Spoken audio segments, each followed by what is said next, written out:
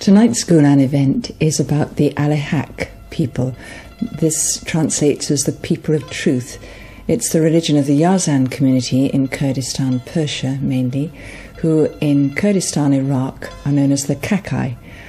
We have two wonderful speakers. We have Dr. Golmorad Moradi, who grew up in a nomadic community in Kurdistan, Persia, who is going to tell us something about his life story and about his religion beliefs.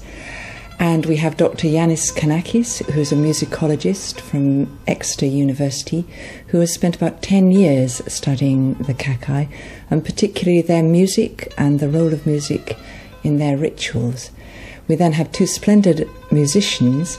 We have Ahl-e Moradi, who plays the tanbur, which is the holy instrument of the Ahl-e Haqq, and is also from Kurdistan, Persia. And together with him we have Faylee, who plays the tombak. And the event is here at St Ethelburga's in the City of London. St Ethelburga's have been wonderful partners to Gulan, letting us use their space. It's just a wonderful setting for our events.